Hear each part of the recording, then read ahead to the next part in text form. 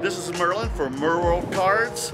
We are in Thousand Oaks at the Best Western. Today we're going to learn about what should a customer do when they are at a card show. Let's go find out.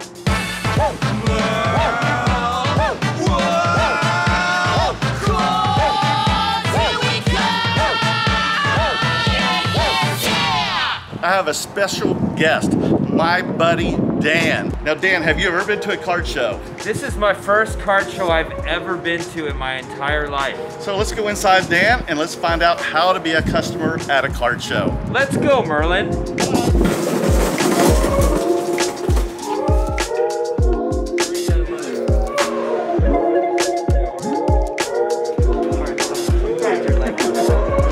Always practice safe card dealing. Good job, Dan. For trades or? Yeah, trades or sell.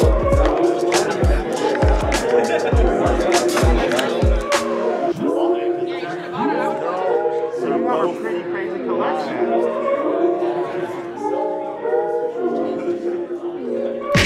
And I'm with the promoter. I'm Diego Herrera. I put together the 805 card show. We're going to post information about the next show, dates, locations. If you're looking to become a dealer, we'll have all the dealer information there. Don't be afraid to DM, call, or text me. I'll answer right away and answer all your questions. It's kind of the first sports card show here in Ventura County. All the other card shows, you got to drive an hour and a half out, 2 hours to San Diego, all around that area. I thought there are enough collectors in the area to where we can all come together and put a show here and do it every month for everybody and all the families and kids. Hey Sam, Merlin from World Cards. Oh, how good to see y'all. Did y'all see the video last night? Oh, yes. This is the companion piece to that. Woo! Oh my goodness. Silent and profiling. Now Joseph, I noticed you're about one of the only tables here that doesn't have sports cards. Why? I just never really was into sports as a kid. I was more into the nerdy stuff, I guess you would say. The Yu-Gi-Oh, Pokemon, Magic, Dragon Ball Z was one of my biggest things growing up. And how is the card market for you? It's pretty good. A lot of things sell. I run a TCG player account, get a lot of orders every day. I would say it's really great. What should a buyer expect when he comes to a card show? So as a buyer coming to a card show, all the dealers are going to have their cards priced out basically from the night before. I did all my cards 2 days before, so comps are all over the place, and we're willing to work with you. If comps have dipped down on a player because of an injury, we'll work with you on a trade or the value of that trade. But dealers tend to keep up with the trends, and their prices are pretty accurate. Always don't be afraid to ask if they're open to offers, because a lot of these dealers do have wiggle room. I mean, just keep an open mind and just know it's, not like going to like Walmart, whatever the price is what it is. It could be higher, it could be lower, because the market fluctuates so much that it's really hard to say. Just because we priced, this card yesterday doesn't mean today it didn't tank or didn't go way up. You know what I mean? So sometimes you win some, sometimes you lose some, but obviously the goal is to win. You got to know when to hold up, know when to fold up. Also, just, have a good attitude, come up, say hi, talk a little bit, because I think that's the thing with the shows too, is everyone gets to kind of talk to each other face to face. A lot of people haven't got to see each other or kind of forgot how to be social. So for us, it's more of a social thing too, like, oh, hey, we get to talk to somebody that's into the same stuff we are. So what would you say if a buyer comes up and just say, points at a card right here and goes, what's your best? What's your lowest? How do you react to that? Basically, the first rule of business is you never give the first price. So if someone says, what's your best, you say, throw me an offer and we'll work from there.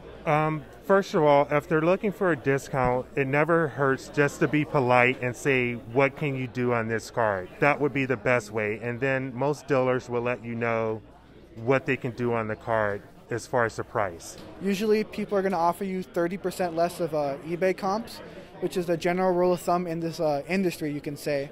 Dealers always have the wiggle room, and you have your final say as a dealer. So don't be afraid to be pushed over if someone comes off as too strong. You can always say no, And usually if you say no, they'll come up to your price or try to meet you in the middle. Yeah, and we always try to work with that. First thing is like, well, what are you thinking? You know what I mean? Straight up, just ask them first. Because a lot of times they'll tell you pretty much right off the bat what they want to pay. And then we'll go see what we have it at and try to at least meet in the middle. And I think that's probably the best thing to do is meet in the middle, because then you're both happy, you know what I mean? So it's just a little bit of negotiating pretty much. I just try to, haggle with them a little. I'm pretty much a fair guy, honestly. If you tell me a price, if it's a fair price, then I will most likely say yes. So if a buyer comes and he brings a collection of cards, their PC, and they want to sell to you, what should they expect selling to a dealer at a card show? If you're coming as a seller to a card show, dealers are going to offer you 20 to 30% less of their recent eBay comps, because as a dealer, you have to make your margin, but then you also have to have a nice price to where they want to sell to you. A general rule of thumb is expect to get 70% value of your cards whenever selling to a dealer. Don't expect the top dollar for it, because everybody's here to make money, and kind of resell or do what they're doing. Don't also settle for just the lowest price. You don't want to give it away. So your best thing to do is just sit there, talk to them, feel them out, and see what they're offering, what they're paying, and kind of go from there. Well, first of all, the dealers will probably look at it and see if it's something they can use. And then if it's something they can use, then they would make an offer on those cards. Or some dealers would just say, how much did you want for the whole thing? So my advice is to kind of figure out what you want on the collection, because they may make you an offer on it and you may want to know what you want on it. One thing they should expect to get around 50 to 70% of the card's market value. And that's because obviously we need to make a little bit of profit here, and we can't give you full retail value of the card as much as we would like to. And how about trading with a dealer? Trading with the dealer, you're going to get a little bit more value up in those cards, just because if you're invested in it at $20 and it's a $100 card, you have more wiggle room. I don't personally trade because I'm not good at it. So trading with a dealer, if they're open to trades, is a great idea, because you can get a little bit more value for your cards than you would asking cash.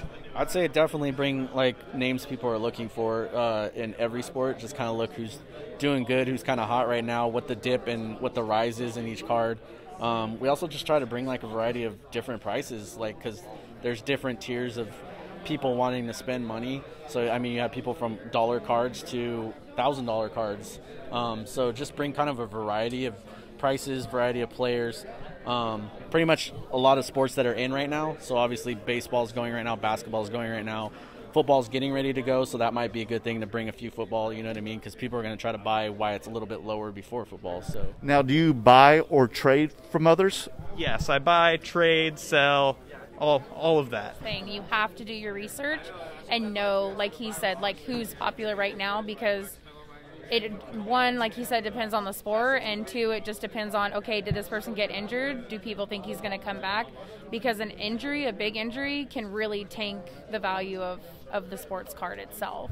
And what kind of etiquette should a customer have when going to a card show? Just basically be a nice human being, polite, always asking questions. There's never a wrong question in this. A lot of people are new to the hobby. A lot of people have questions, so don't be afraid to ask those questions.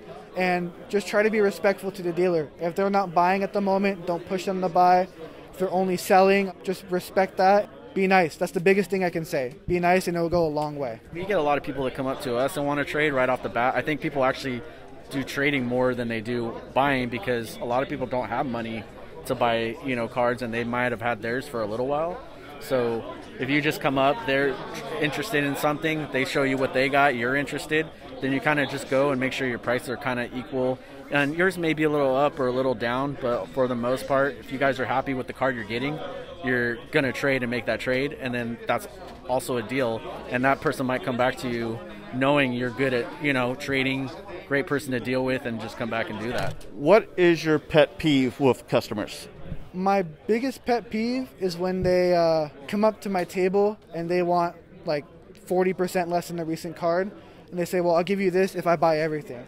Sometimes I'm not looking to sell my entire collection at once. I want to piece it out throughout the day. Come with a good price that's reasonable. If you come super low in the beginning, that dealer's going to be turned off to you and not want to work a deal. If I give them like my rock bottom price and then they kind of go lower, and that would probably be one of my biggest pet peeves. Taking stuff without asking, that's probably about it. I'm the organizer, and so like when I go home and I go to organize, I look and it's just thrown in there, and everything's like labeled. I don't know. I guess it's OCD, so it's kind of that would be the only thing that I would have to complain about. This Pokemon box has 4 packs of Shining Fates, 1 Jumbo Pikachu card, and then 1 regular Pikachu card. My name's Merlin of Merleworld Cards. What are y'all doing today? We're just opening some packs. Did you get any big hits? One good one so far. Can you show that to me? And so what is the chase card out of these packs? This box, the Darkness Ablaze, there's a Charizard VMAX. Ooh. That's the best one in the set. It's always Charizard. Yeah. Why do you think it's always Charizard? I mean, it's a very popular Pokemon, and there's a lot. How come not Mewtwo or Mew? I guess people just like Charizard more. Do you play Pokemon Go? Not really. Oh, I do. How about you? I play sometimes occasionally, but I mostly collect cards because I think that they're cute. How did the trading go? Didn't do much, but yeah. Did you make any trades at all? No, I was looking to sell a Watson patch, but he's over there doing a deal real quick. Oh, awesome. What's your name? Colin. I'm Merlin from Merleworld Cards. Pleasure meeting you. How about you? How was your trading? Good, I'm good. Thank you.